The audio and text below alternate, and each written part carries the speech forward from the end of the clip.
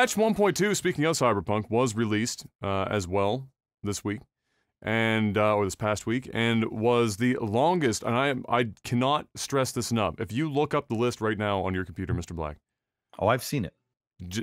This is bar none. And I mean, I've seen No Man's Sky patch notes, which are already long.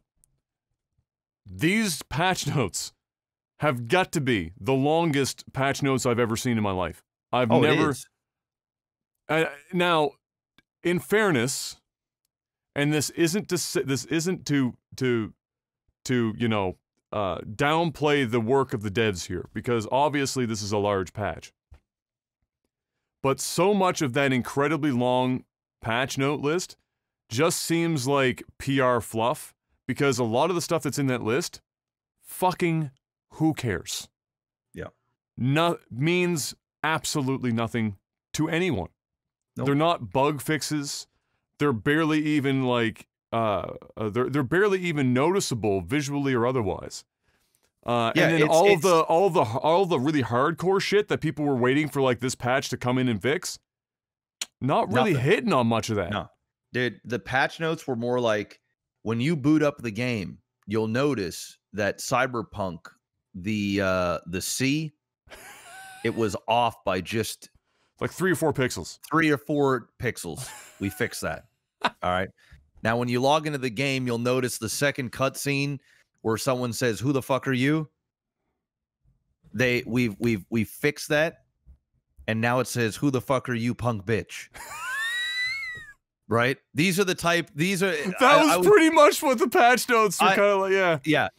I mean, there were some like legitimate, of course, things. Like, I mean, but the list is so long, guys. I mean, if you haven't seen this list, it's not even.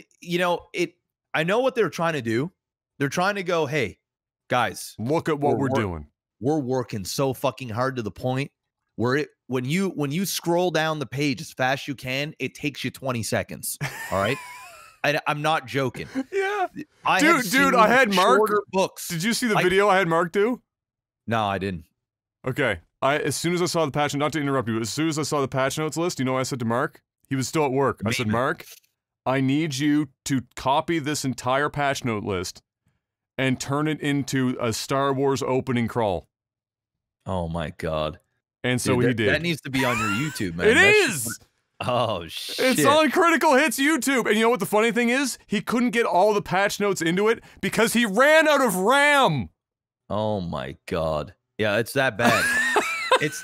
They were going for, guys, look at how much work we're doing. Like, this is how committed we are. It came off as, you guys are fucking pathetic. Why in the hell would you ever release this game seeing this patch list? Are you insane? Like, you're actually insane. If it was that big, you should have just kept it to the main stuff and fixed all that shit without telling anybody you fixed all that shit. Yes. And you know what? You know what I also thought about when I saw that patch notes list, right? Like, it's so much stuff. So on one hand, they're like, look at how much work we've done. Look at all the good we've done. And then the other hand, I'm thinking of the back of my mind, like, what was it, 2 months ago? January, maybe, even? When the CEO came out to do his, like, little public apology, like, and I say that loosely because it wasn't really much of an apology. He threw, like, the QA team under the bus. Yep. And said, none of this stuff really showed up in our testing. And then you put out this fucking monolithic Encyclopedia Britannica list, the unabridged fucking version of this 1.2 patch notes, and you're going to tell me that your testing team didn't catch any of this shit that you found so important to put it on this fucking monolithic piece of human writing? No! I wonder how many words that is. It's gotta be like a 20,000 word patch note. My other tweet, I said, look, if CD Projekt Red can get it together enough to write this fucking 1.2 patch notes list, George R.R. Martin can finish Game of Thrones. Dude, that's a joke, but it's like kind of true. But it's kind of true. It's like kind of like, that's how seriously long this list is. It's embarrassing. Yes. It's embarrassing. It's something that I envision that they get all these notes when they first play the game. Like when they're like, okay, all right, we got the shell. Now let's go in there and see what's wrong with this thing. And that's the list. But instead, this is like a game that's gone, what, platinum? A game that went gold before it was out. And it's the biggest hype game ever. And it's a fuck show. Dude, it's bad, bro. It's bad. Dude, okay, so to talk about the sales part, I didn't have it written down, but you just reminded me. I wanted to put this in for the podcast. So what also came out this week were the sales projections for this quarter, 2021. And it was tracking various high-profile games, of course. This is an analytics company that does this stuff all the time. So the tracking various high-profile games in terms of like their sales drop-offs, which is a normal thing to track, right? You know, how much do you get on day 1, 2, et cetera, what is your adoption rate over time to kind of gauge your performance, which is also used for things like marketing and whatnot to see, you know, how useful or how successful your marketing campaigns can be at post-launch, etc. So Cyberpunk was put up against like the last Assassin's Creed game, which I think came out even before Cyberpunk, and then I can't remember what the other game was off the top of my head. But they compared a couple of them, and Cyberpunk dropped off the face of the fucking earth. Like it was like day 1, first week or 2, and then it just like fucking into the ocean at Mach 4 and never recovered to the point where its sales are like less than 1% for this quarter. Oof. So they're projecting 500,000 copies for the quarter for Cyberpunk 2077 versus the insane astronomical pre-order and first day purchases that the game had.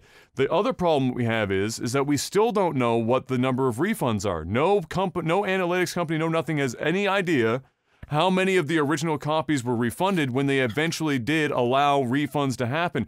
The other problem is that most of those, and we talked about on the podcast, were so convoluted to get a refund that we don't even know how many people actually went through the process of doing the refund and are just sitting on the game waiting for it to be fixed to play. But to them, they can still say Cyberpunk sold X number of games, but if nobody's playing it, what the fuck does that even mean? And especially since the majority of positive interactions are only for the PC version. Because at least on the PC, you can make up for a lot of the shortcomings by just throwing a shitload of hardware at it. Whereas on the consoles, fuck! I mean, we all see what it looked like on that. So yeah, Cyberpunk's still in a very weird spot. It's a very awkward situation, and still to this day, they are not back on the PlayStation Store. They're still not on it.